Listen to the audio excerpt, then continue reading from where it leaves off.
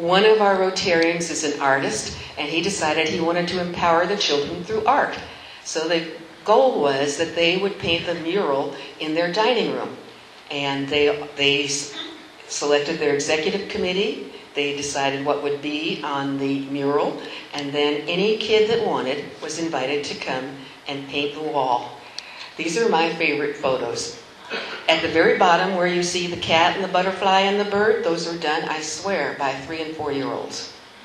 But look closely. Remember, these kids are in Western Siberia, the end of the world, the back of the beyond. And I asked, what do you want to see on that wall? What did they say? Pokemon, Mickey Mouse, Bart Simpson, a palm tree. It's interesting. So the story at the beginning was sort of sad, and now I have you laughing, but some pragmatist in the room is thinking, well, that was sort of nice, but I mean, really, what does it all mean? I mean, we've spoiled so far 300 kids, but think of all the kids in the world. I mean, isn't what we do as Rotarians merely trying to put a Band-Aid on a major hemorrhage? You may not know this, but in Russia, there are 29,000 children in Russia's institutions for the severe mentally retarded. And by age 4, 4/5 of all kids in orphanages are diagnosed as mentally retarded. There are 130,000 homeless kids in Moscow alone. There's 17,000 victims every year of attack, and 2,000 commit suicide. What difference does it make? Well, one day 2 Rotarians were walking along a beach, and the beach was littered with starfish. And you could see these starfish trying to breathe in our oxygen air, trying to survive. And as the 2 Rotarians walked and talked, every now and then one would reach down, pick up a starfish, and throw it back into the ocean. Finally, the second Rotarian couldn't bear it any longer and said, "What are you doing? You can't possibly throw them all back. There are hundreds, maybe thousands here. What difference does it make?" And they walked a little further, and the first Rotarian picked up another starfish, and he threw it back, and he said, it made a difference to that one. So, the children of Russia. Do you remember these children who witnessed their father murder their mother? That was then. This is now. They're all grown. They've all graduated from high school. The 3 boys all received a $300 stipend from the sponsoring Rotary Club, and they went to vocational school, and they've completed their studies. Together they bought an apartment, they remodeled it, and they're living together. I call this the footprints in the snow. Remember the children whose mother left them alone for 3 weeks? That was then.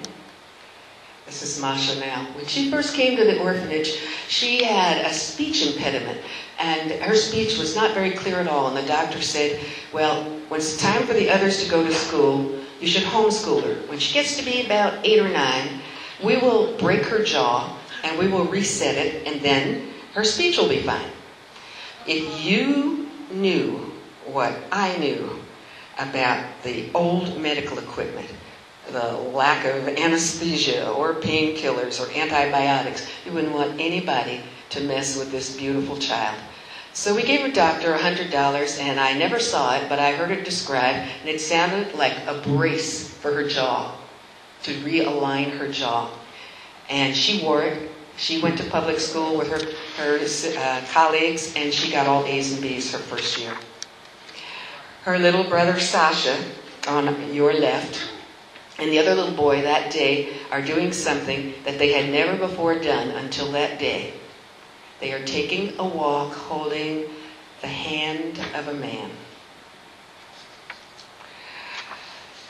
Well, I was back last year, and after 10 years of their living at the orphanage, their mother convinced the judicial system that she was a fit parent, and they've all been reunited with their mother. Of the first Head Start type program in 1999, there were 7 kids who went off to public school, and 4 of them got all A's and B's their first year. Zhenya was the smartest, the oldest. She came to the orphanage by train, so to speak. her mother abandoned her on a train. She was the big sister to the other kids. She was always looking after them. She was always teaching them what she learned. She only had one selfish wish. She wanted her own family. In the summer of 2003, the phone rang in Anchorage, Alaska. I picked it up, and on the other end, speaking flawless English, was Zhenya. Her dream came true. She has a mother, father, and a brother, and she's living in the state of New York. And then there was baby Lena, the baby in the box. When I taught the first class, a Head Start type class, her caregiver said, "Don't waste any time on Lena. She's hopeless. She can't learn anything. We're going to move her over to that other institution as soon as the paperwork is complete." Well, Lena didn't know that. And so when I would give instructions to the other children, Lena would do them also. And Lena invariably got the task correct and often finished first. The director came and observed one day and said, "I've seen it with my own eyes. Lena is not hopeless." We switched her to another apartment with a different caregiver who had a different opinion. She started public school in Tomsk with her classmates, but you won't find her. If you go looking for her in Tomsk, try Texas. She was adopted by a family in Texas. And her big sister, Tanya, in the brown blouse, was one of the first students to get the stipend from the sponsoring Rotary Club. She enrolled in Teachers College. She got married, she had a baby, and she got her degree.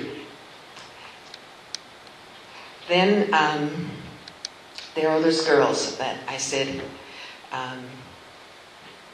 the nights are a horror. And maybe not only the nights, but that was then, and this is now. Both Lena and Tanya have graduated from high school. They received a $300 stipend. They went on to Teachers College. Tanya, in the white blouse, graduated and is a PE teacher. Lena graduated from Teachers College in the Department of Foreign Languages. She tries to write me letters and was very happy to inform me that she's married, she has a son, and she's teaching in a rural village in Russia. But unfortunately, some of these stories are like Humpty Dumpty, and you remember that all the king's horses and all the king's men couldn't put Humpty Dumpty back together again. And unfortunately, that's true of this big sister here. The abuse that she endured at the hands of her stepfather was repeated. And she never got any kind of care or counseling for it. And frankly, I don't know if you can fix some people. But as an adult, she has made a lot of very bad decisions. But a lot of psychologists will tell you it's not unusual that she's made the decisions that she has made. However, as for the three younger kids, they all got adopted as a threesome by a family in the state of Washington. For the last 11 years, the sponsoring club has been giving kids who graduated from the orphanage and from school a $300 stipend if they wanted to go to vocational school or teachers college, or in one case we even got one admitted to a university. $300, I don't know what $300 means in Idaho. I know what it means in New York, Washington, D.C., San Francisco, and even Anchorage, Alaska. With $300, you can go out, have a great meal, have a great wine, maybe pay an exorbitant amount to park your car, pay for a babysitter, and leave a friendly tip, and you've done it. This $300 meant the difference between getting haircuts, bus passes, having meat in their meals during the week, and giving them the encouragement of knowing that somebody on the other side of the world cared enough about them. So, what difference does it make? Next time you ask yourself that question, please remember that it made a difference to Sasha in Blagoveshensk, where we sent diagnostic medical equipment. And it made a difference to Andrei in Magadan, where Rotary sent this van with a lift for wheelchair kids. And it made a difference to Barnaul, where Rotarians and the Rotary Foundation matching grants sent 2 incubators. And it made a difference to these kids in Tomsk who invited me back to see them in 2006 because they wanted to tell me something. Carolyn, we don't have cancer anymore. One day, you have to make the same decision when you see those starfish lying on the beach. And will you just keep walking because you can't possibly throw them all back? Or will you throw them back one at a time? I know it's a rhetorical question because you're sitting here and I already know your answer. For the last 13 years, I've written this story and I get the glory. But you know what? It wouldn't have been possible without you. Because you're the people who year after year, faithfully and without question, when asked, you give money to the Rotary Foundation so that we can plant trees in Mongolia and you won't sit under their shade. And some of the money that you've given to the foundation is used to buy food for starving kids in Africa. You don't get invited to dinner. And there's that money that purchases books that we send to India for kids to study. You won't be going to their graduation. And even some of your money is used to finance microcredit banks so that men and women in developing countries can have a tiny loan, start their own business, and take those first steps towards independence. And you won't be there. When I look at you, I see the face of Rotary, humanity in motion. None of this would be possible without you, and I thank you.